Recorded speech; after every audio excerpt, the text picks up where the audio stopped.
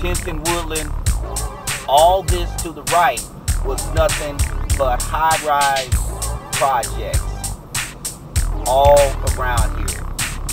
It looked just like how it looked, just how the projects look in Chicago.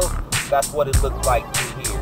Even this on the left of me was strictly projects. And my grandfather stayed right down the street over here off, let me see, Garfield, but 9th and Garfield on the corner. Things to change.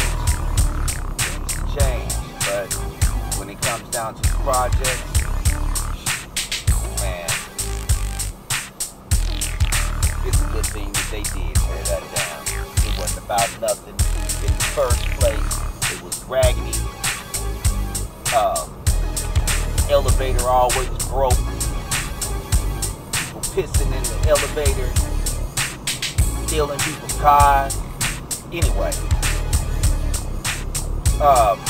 now this right here, this is all Mr. Gates. This is Mr. Gates' land over here.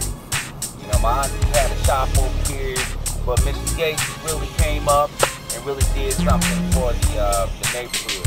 So we got some everybody over here, and we got some business, which is good. You got Gates Barbecue over there. You got an Asian restaurant over there. You got some people who do nails. Man, it's all kind of stuff that's happening over here. Some people sell clothes.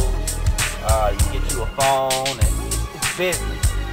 But man, you come here, get you some of that Gates Barbecue. I mean, there's all kind of different spots here for barbecue, but when it comes down to that Gates, I mean, that's just my preference. But there's some other people here that do good, but you know,